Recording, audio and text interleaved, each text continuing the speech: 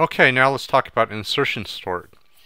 Insertion sort is still O of n squared, but it's actually one of the most efficient sorts in this category. And it turns out it has so few operations, it's the fastest of the sorts we're going to see in the n squared.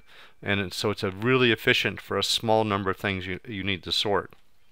The way it works is the outer algorithm is going to sort more and more every time, but it's going to be building the sort in the smaller part of the list instead of the bigger, like with the sorts we've just seen. So it's going to start out and assume that we're sorting a list of 1 and it's already sorted. And then it's going to look at sorting a list of 2, where it's going to take the 26 and put the list of 2 in order. So the way it does that, it basically pulls out the 26 and compares it to the item below it, and if the item below it is bigger, it moves that over and then it compares the next one, and when it runs out of when it finds one that's not bigger, it will insert the 26. So what happens is first we have 54 sorted, and then we're going to put 26 into this list, and so we end up with this.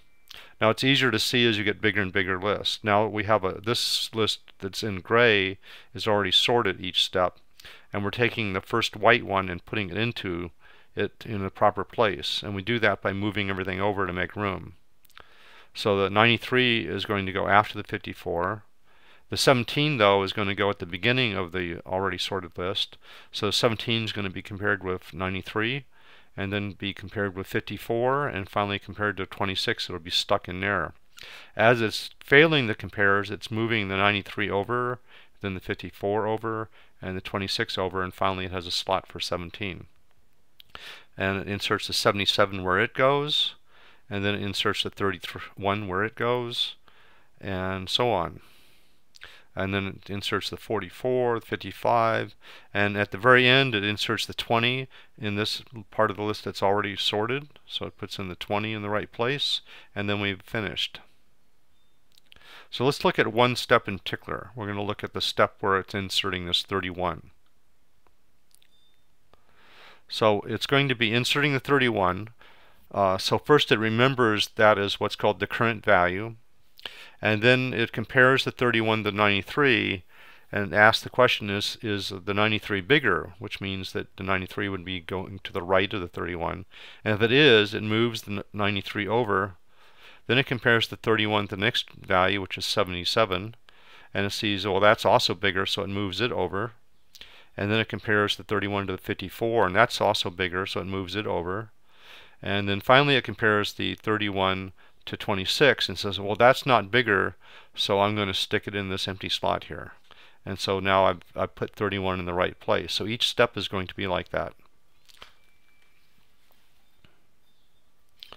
So let's look at an animation. The code's pretty easy. You have the outer loop, which is picking the value that I'm going to insert.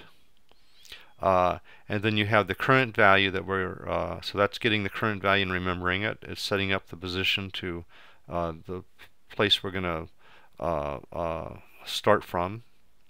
And then while the position is greater than 0 and the position of position minus 1 is greater than a 30 value, we're going to move things over. So then we set the value in position minus 1 into the position, so that's going to move position minus 1 to the right, and then it's going to decrement position and loop again. So once it's failed this condition or reached 0, it's going to finally move the current value into the slot it found. And so there's the how it works. Let's look at a sample.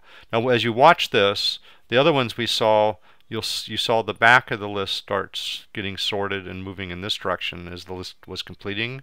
In insertion sort, you'll see the beginning of the list starting to be sorted, and it's moving one more thing at a time into the already sorted area. So you'll see that on the left it's starting to look sorted. It's inserting more and more things into it until finally it's inserted the last one into the proper position. So that's insertion sort.